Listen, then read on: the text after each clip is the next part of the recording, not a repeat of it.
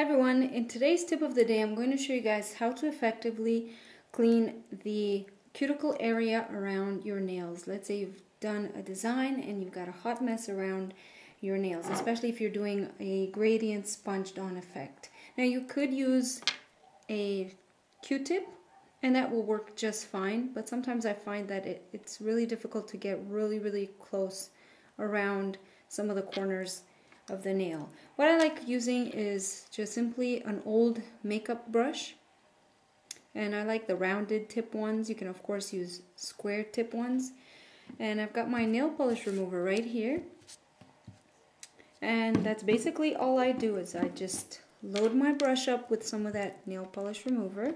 If you've got pure acetone, it will work much faster. However, keep in mind that pure acetone will also dry out your cuticles. And then I keep a little paper towel right next to me so I can wipe off all of that nail polish that I just removed from around my cuticle area. And as you can see with a brush, it can get really nice and close right around the edges, which is, like I said, harder to do when you are using a Q-tip. You can really go down into the sidewall area right here. So just keep going until you feel like your cuticle and sidewall area is nice and clean.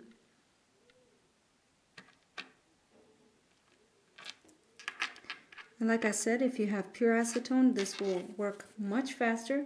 However, I like using this more watered down, if you will, nail polish remover that is much more gentle around the cuticles, doesn't dry your skin out as much. As you can see, my skin doesn't go white when I use this nail polish remover. If I were to use acetone, this would be turning white right now.